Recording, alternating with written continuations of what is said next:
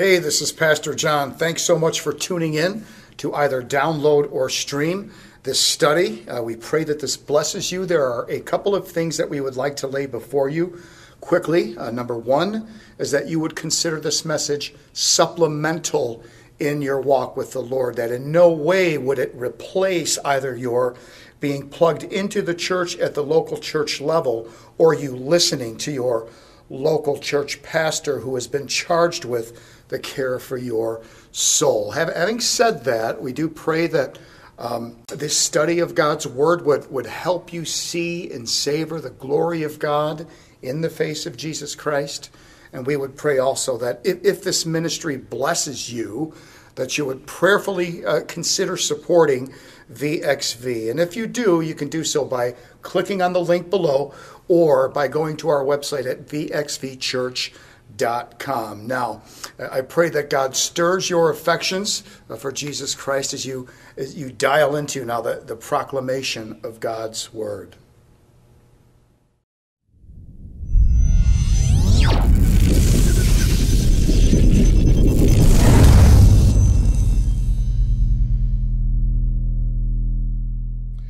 Well, good morning, everyone. Good morning. It's lovely to see you all today. Before I get started, as the screen behind me suggests, go ahead and put a bookmark in Acts chapter 2. We're going to find our anchor text there this morning. Quick question. Who likes pictures? Yeah, right. I do. So help me out here. If I ask you to picture a man, what is it you envision? What expression comes to mind when I say man? What if I say manly man? Does the image in your mind change? Are you thinking of a movie star like Sean Connery or John Boyne? All right? Maybe a head coach like Lou Holtz. I mean, come on, right? Or what about your favorite pro athlete? My dad was never much of a sports fan as far as sports teams. So while my brother and I grew up, we never got terribly emotionally attached to any particular team or teams. However, Dad did like boxing. So if there was a boxing match being televised, you could bet we'd be parked in front of the Zenith TV console, absorbing some high-fidelity light waves as we watched the ensuing bout. I remember watching the likes of Marvelous Marvin Hagler, Sugar Ray Leonard, Michael Spinks, George Foreman, Smokin' Joe Frazier, but who could ever forget the greatest? That's right, Cassius Clay. Muhammad Ali. Float like a butterfly, sting like a bee. The fist can't hit what the eyes can't see. Okay. Yeah, so that was one of my favorite. That boy could dance, couldn't he? Well, I have a picture to share with you all. It's a photo of a man that I deeply respect. In fact, he's one of the manliest men that I know, and he happens to be one of my closest friends. Here he is, while in his prime, my buddy, Cassius Cal. That's right. Woo-wee! Now that's a real man's man right there. Leave that up for a minute. Look at that form. Oh my goodness. Whew. All right. I promise I didn't Photoshop that. That's actually him there. Anyway, all right, enough with that nonsense. So before I get started here, I'd like to pray. So if you'd bow your heads with me. Father, thank you for this opportunity to share with my family this morning. It's my desire to specifically challenge the men of this church body and offer encouragement to the women to draw in deeper and closer to you. Our world is in desperate need of you, and the church is in desperate need of men that follow you. I pray the Holy Spirit will guide us through this lesson now, in the name of our Lord and Savior, Jesus Christ. Amen. All right. So this morning, I intend to unearth three essential components that build the foundation for the type of men that our modern churches need, of whom our modern church seems to be all but depleted. The foundational building blocks we'll discover in today's text. These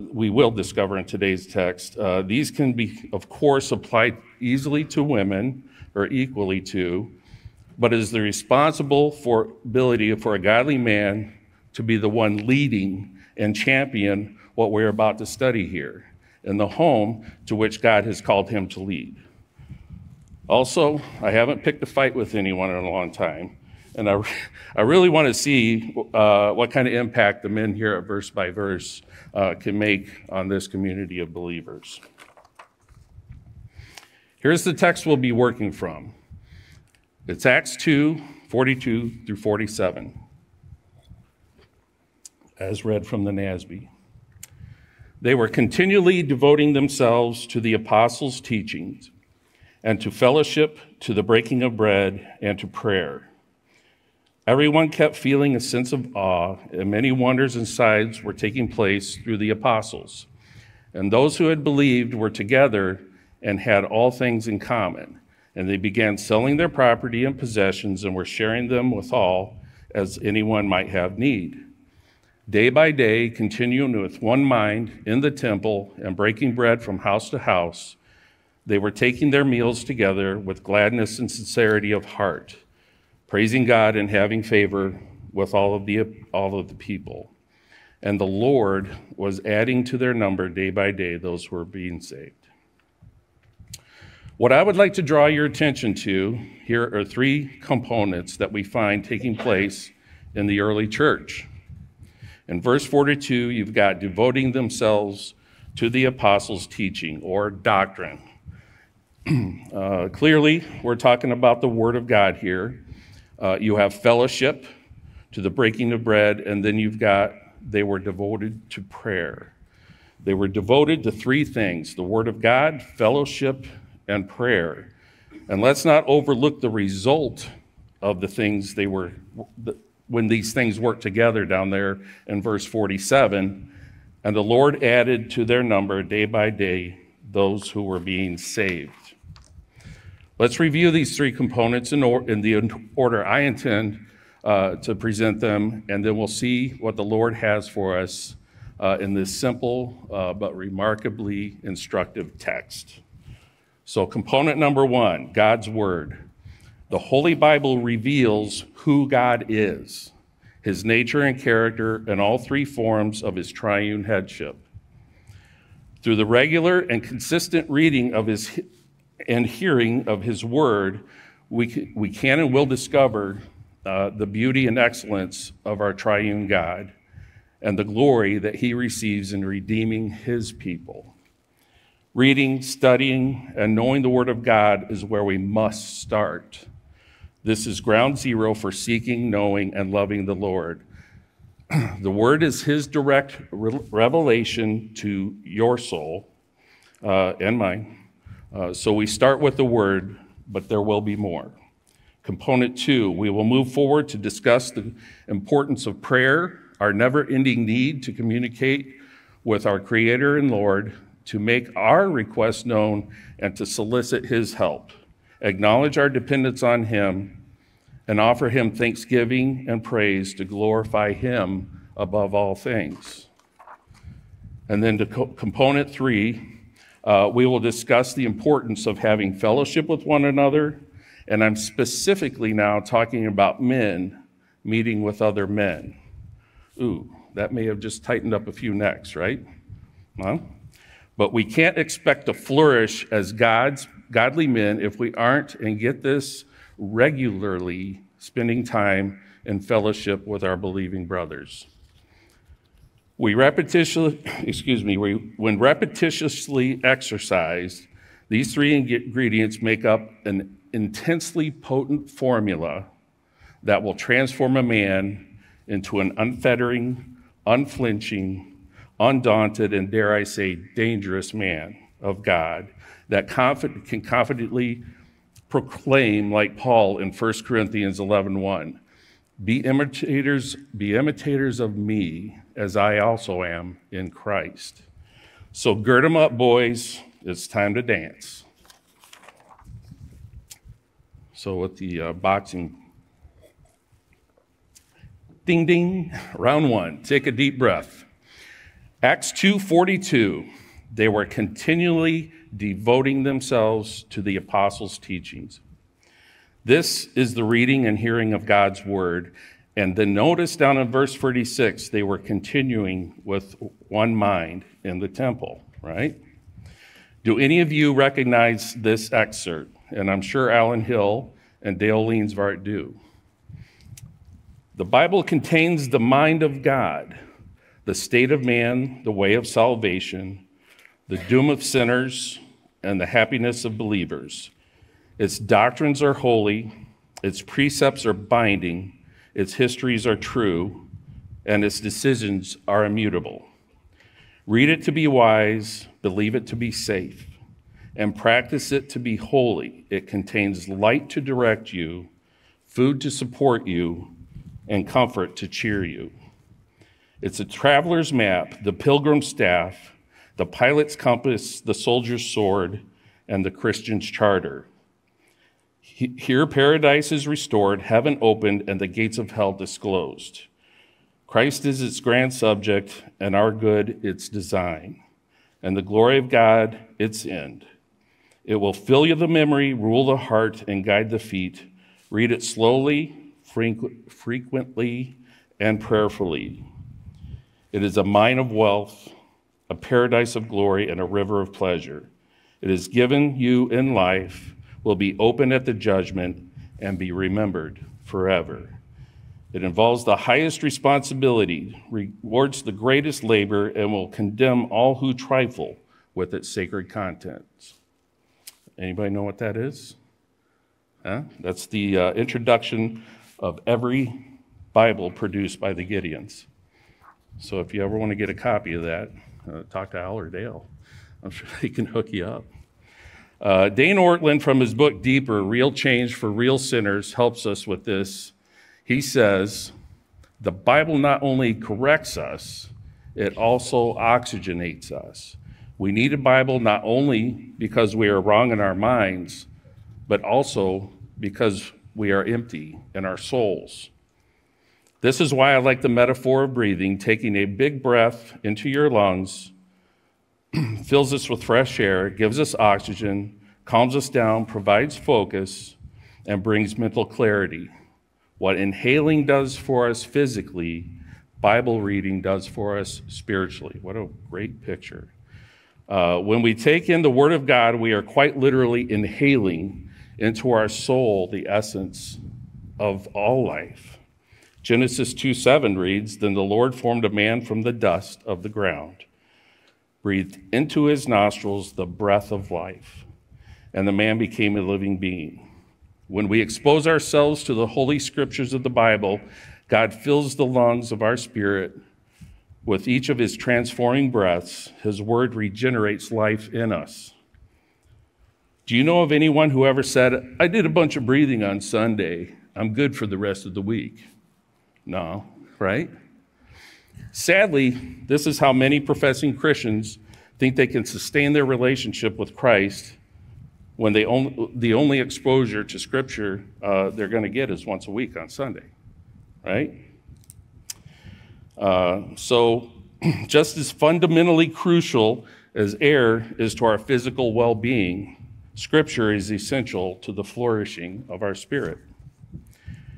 Here's Paul again in his letter to the Philippians. "Do all things without complaining or arguments, so that you will provide yourselves to be blameless and innocent, children of God above reproach in the midst of a crooked and perverse generation." Sound familiar? "Among whom you will appear as lights in the world, holding firmly to" what? "The word of life, so that on the day of Christ I can take pride because I did not run in vain or labor in vain." Now again, husbands, the responsibility in the home falls on you and me, right? Listen to the words of Paul here in the familiar text, Ephesians 5:25 through 26. "Husbands, love your wives, just as Christ also loved the church and gave himself up for her, so that he might sanctify her, having cleansed her by the washing of the water in the word. Brothers, this is how you love for your wife according to the Apostle Paul." This is how you should love your wife according to Paul. "It's up to you to assure that she is being nourished by the word of God." Practically, what does that look like? It can mean helping your wife with the household chores, enabling her to have quiet time with the Lord. Maybe you take over dealing with the kids at certain time each day so mom can dive into the Word and breathe in its goodness.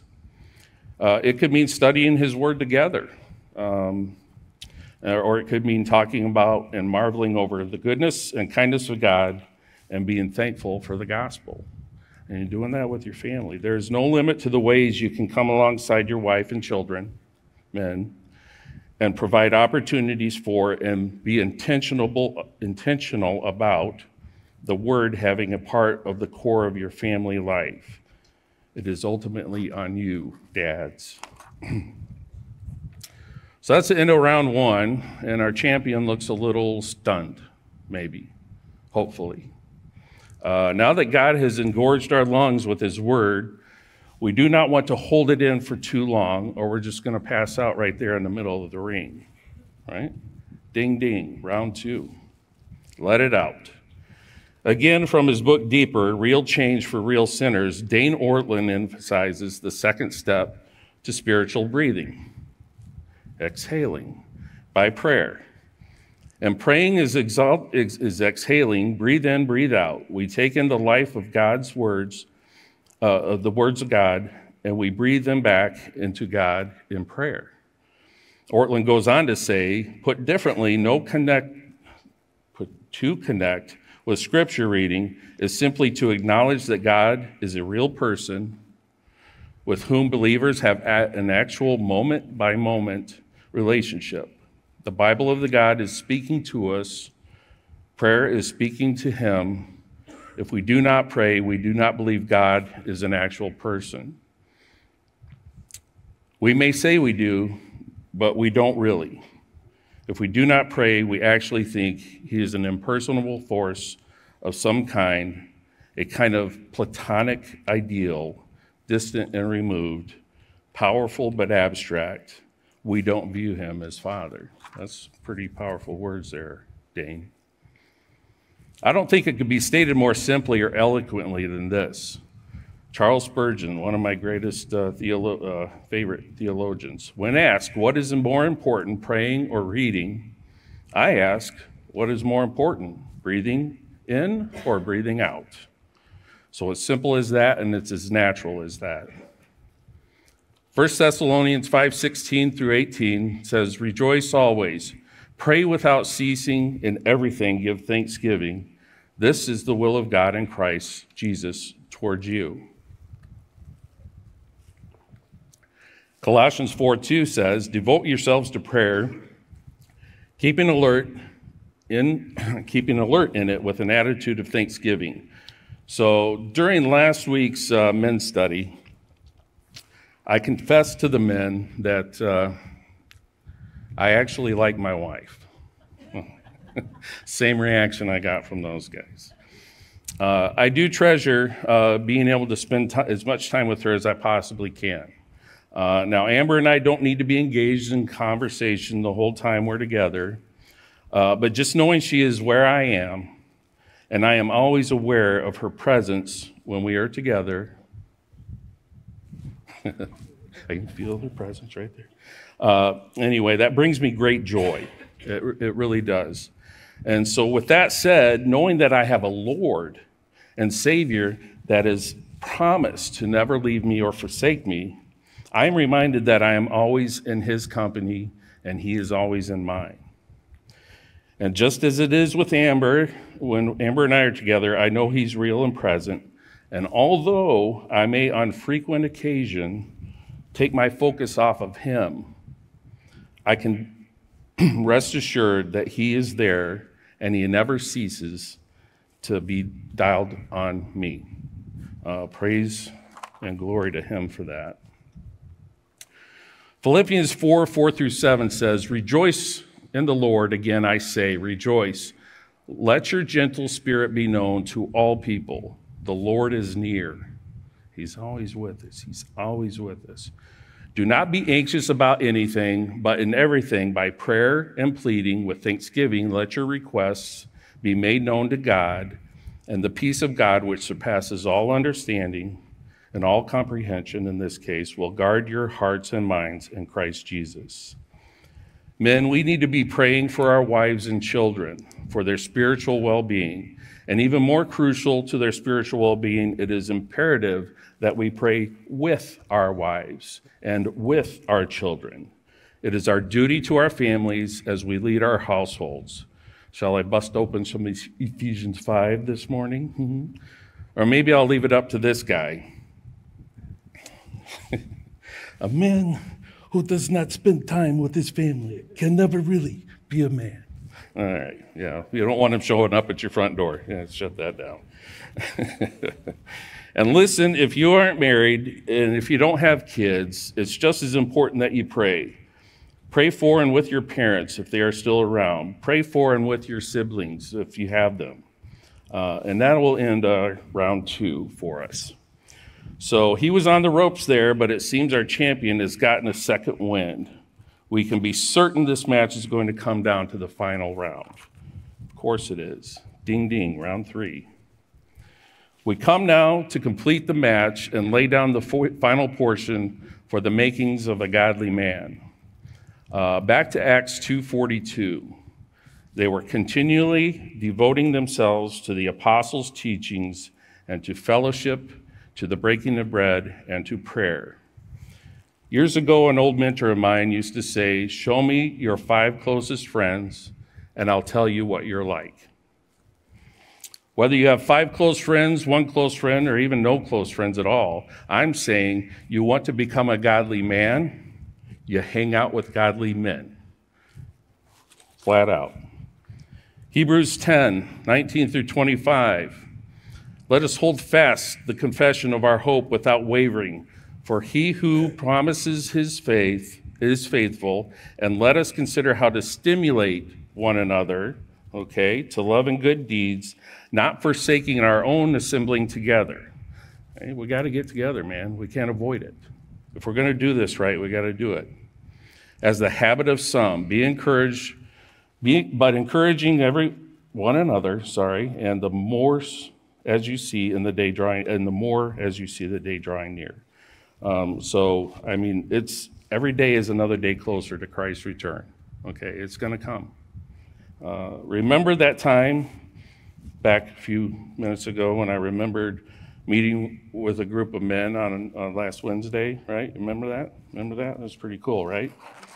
Well, here's the deal, and I have no shame in saying this. We're going to meet again this Wednesday from 6:30 to 8. And good, bad, or indifferent, we're going to discuss all of what I've said so far and what I'm going to continue to say through to finish this thing up. For all of the things mentioned this morning, there are hundreds of things that, of course, I didn't mention, scriptures that maybe came to your mind that I didn't include, and they're all important, and that's why we need to meet together. This is why it's a lifelong process that none of us will ever master on this side of the grave.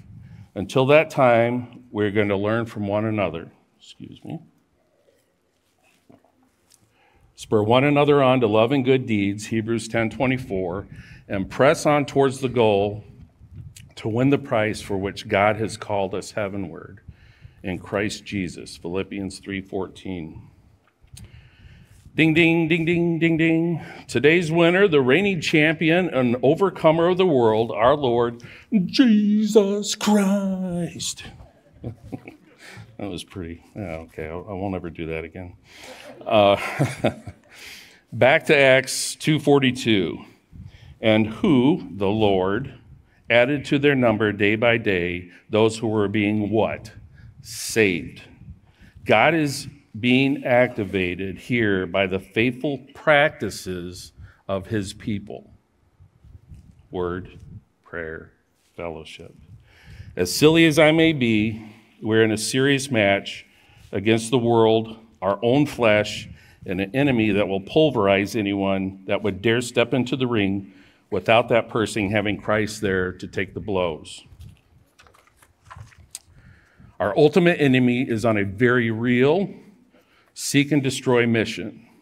He wants to drag every human being into his arena where there are no holds barred, and where he has the ability to obliterate as many souls as he can.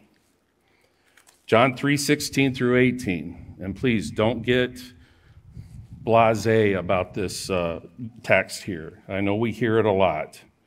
For God so loved the world that he gave his only Son, that whoever believes in him should not perish, but have eternal life. For God did not send his Son into the world to condemn the world, but in order that the world might be saved through him. Whoever believes in him is not condemned, but whoever, one of your parents, your spouse, your child, your sibling, the fun guy at work that's always so positive, a neighbor you adore, whoever does not believe is condemned already. That should be a sobering thought, because he is not believed in the name of the only Son of God. Men, if you don't think it really matters whether you engage in the fundamentals or not, or if you show up or not, then pay attention. I looked up several studies that ran statistics regarding church attendance. Of the reports I saw, none showed any significant difference from the others, meaning the results were very consistent. If a father does not go to church, even if his wife does, overall, only one child in 50 will become regular worshipers as adults. If the father does go regularly, regardless of what the mother does, between 2/3 and 3/4 of the children will attend church as adults. That's a massive difference. If the father attends the church irregularly, the numbers drop a bit, showing that 1/2 to 2/3 of the kids will attend church with some regularity as adults. So just even a little effort towards the church, it makes a huge effect. But if you're not convinced, there's another survey found that if a child is the first person in a household to become a Christian, there is a 3.5% probability that everyone else in the house will follow. If the mother is the first one to become a Christian, there's about a 17% probability that the rest of the family will follow. However, when the father is the first, there is a 93% probability that everyone in that household will follow. So here's where it is, gentlemen. The probability that someone's eternity is counting on you to become a ferocious man of God. The probability is that someone is counting on you. And it's most likely someone you know and love. Christ wants you. Our world needs you. Our church needs you. I need you. This is all very real. Immerse yourselves in the love letter that your Creator wrote for you and breathe in His word. Speak to Him with prayerful exhalation of thanksgiving and praise for His glory. Spend time with like-minded brothers, love one another, grow with one another. The more confident you become in knowing who Christ is, the more willing you become to make Christ known to others. Start in your own home and let the Holy Spirit pull them in. This is who and what we are meant to be and do. If we pursue Christ like He has pursued us, then there is no person, place, or thing that can hinder us from being true, manly men of God. Transform the man, transform the home. Transform the home, transform the church. Transform the church, transform your community. Transform your community, transform your city, transform your city, transform your county, transform your county, transform your state. Transform your state, transform the country, and transform the world.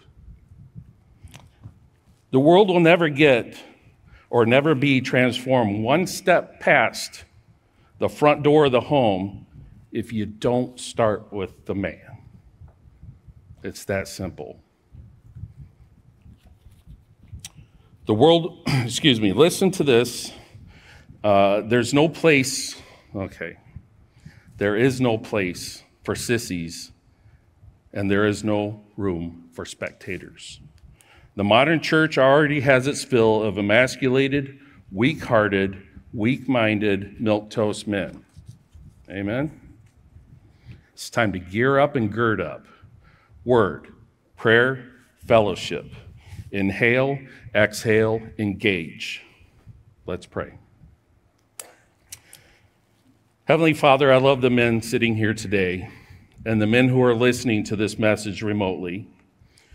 Instill a passion in each of us that stirs us to dig in deep into your word, to be consistent communication with you through our prayers and acknowledgement that you are ever present with us. Bind us like a band of brothers together in fellowship for one purpose, which is to glorify you, Lord, through the person and works of your Son, Jesus. By the power and the Holy Spirit, we praise you and thank you. And together in one accord, we say, amen. Let's worship.